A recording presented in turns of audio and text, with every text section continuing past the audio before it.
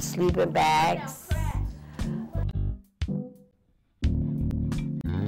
I come into I come into the baby room, I come to eat, I come look for housing,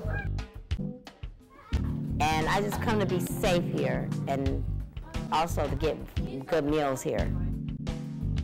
Without places like this, it'd really be sad for the people out here, you know, and the donations and all that, and the volunteers that really help this nonprofit place function.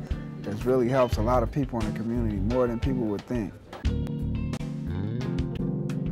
And I believe that anybody who helps this organization will be helping themselves too.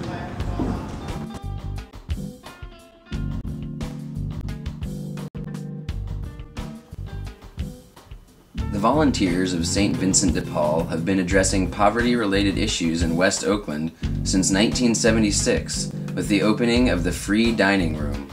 But the organization has been serving people in need throughout Alameda County since 1938.